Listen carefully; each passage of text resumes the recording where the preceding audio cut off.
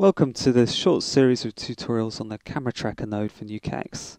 In this third tutorial we're going to look at tracking and solving on stereo footage. So I've got a clip here with a very smooth, small camera movement, and we've got a left and right eye we're going to track and solve. So there's a left view, and here we've got a right view.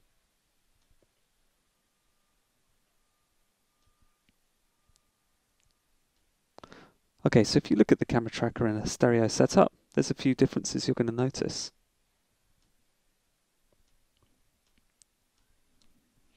So first of all, you get a principal view. You can also create a stereo rig, and under the Solver tab you have a set of solver constraints for stereo footage. So the principal view sets up which view is used as the hero for tracking and solving. So typical style, we're going to want to set up our tracking first. So let's preview the features. So the way the tracking works is it picks up the features in our principal view and tracks them across to the right eye here, because we're using left as the principal, and over time. So the tracks it creates exist in all views. So I'm going to be lazy with this shot. I'm not going to create a garbage mat. There's only a few track points it's picking up on the people. But actually I'm going to stick up the number of features to track, because I'm going to have to throw away some of the ones that are being picked up on the moving foreground. Everything else looks pretty reasonable. So we've got lots of nice points on fixed locations to track and solve from. Let's switch that off. Okay, so let's track.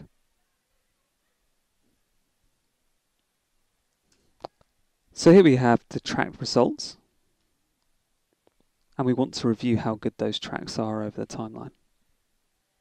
So it's picking up quite a few points here on the people. We're going to want to make sure the solver throws those away. So let's go to the Refine tab and have a look at our tracks first.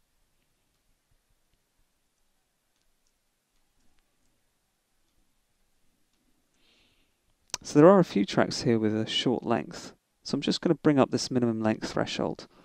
Make sure we're only using the nice long tracks, which are in view for long periods of time. And you can see that there's quite a few red points coming out on the moving elements. So this is because the tracker does a camera solve as it does the track. So it's terminating these tracks because they're moving too much. They don't fit a fixed 3D point.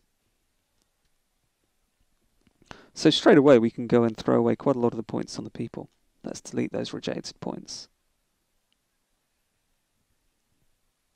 Okay, we should have good tracks now. Let's go and solve the camera.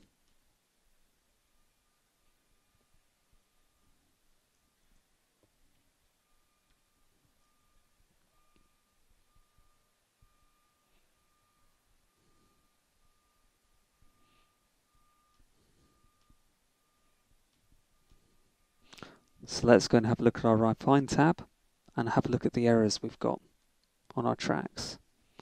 So it's not too bad. There's some obviously with some glitches. So let's bring down that maximum threshold, something reasonable. Let's go for some nice round numbers here.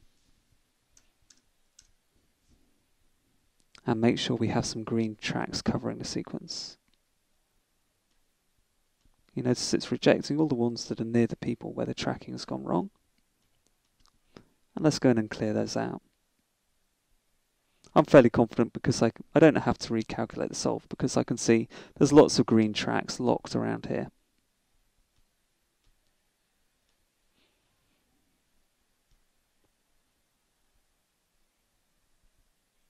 Okay, so I'm fairly happy with the tracks.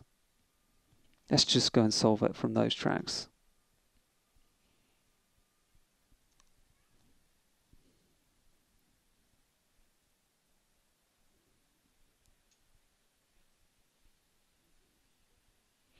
Okay, I'm going to create a stereo rig.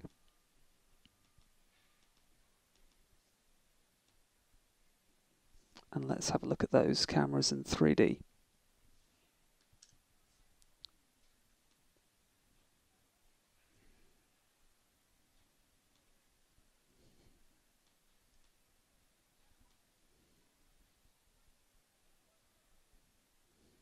So what's particularly important with inserting CG elements here is to make sure that we don't have any jitter between the left and right eye, because once you put down that CG element and the camera shifts, you'll see it'll ruin the stereo effect. So I'm going to look at the translations I've got out. You can see here there's a little bit of noise coming in. So one thing you can do in the camera tracker, under the solver tab, is you can set a smoothness.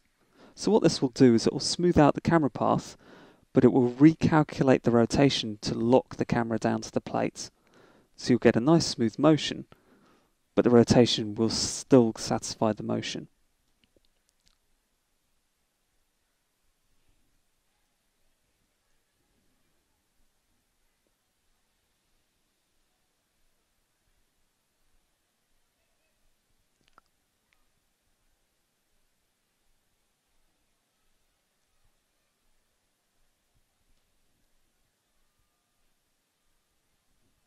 So if we look at our translations again, you can see you've got a nice smooth path.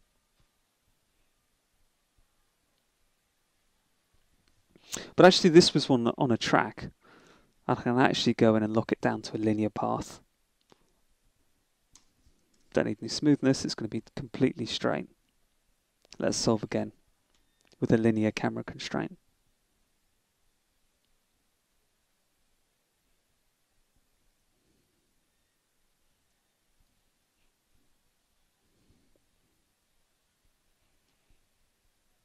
Okay, if we look at our translations,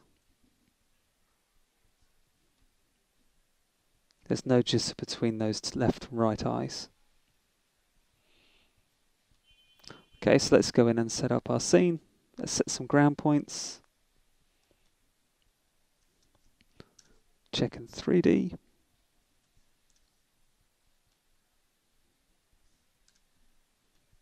they on the ground? Yep. So let's set the ground plane to those selected points.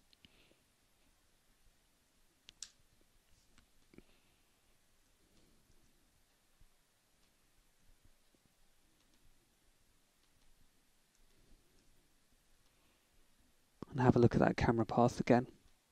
So perfectly straight.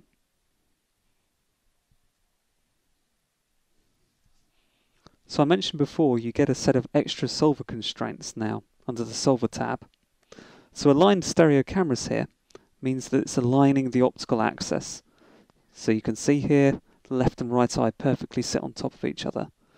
Now the reason for this is because there's an ambiguity between the position, Z position of the camera, and the depth of the points and the focal length it calculates. So if you want to make sure those cameras' optical axes are locked down, you use the align stereo cameras constraint. And we can also constrain the interactionals. So this is a locked off stereo rig, so I'm going to set the interactional distance and convergence to be constant. And it will go away and it will calculate the best distance and best convergence.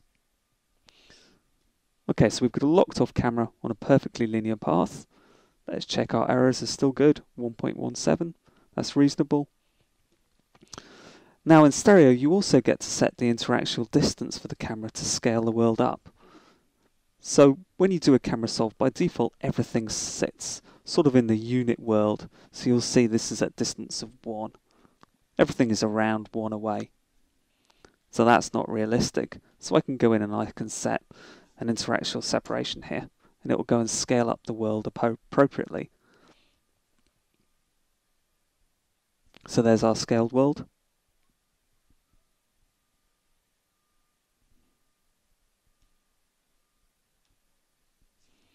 Okay, so that's the end of the third tutorial in the series for the camera tracker in NUKEX. It's just looked at stereo camera solves. Stereo adds a few more parameters into the camera tracker. You can set the principal view that's used to pick up and track points.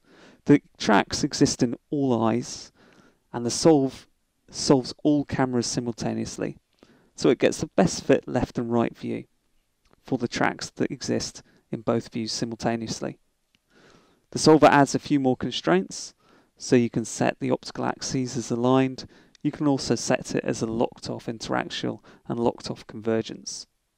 Under the scene tab you can also set a locked off interactional distance, so you can set the appropriate scale in the world.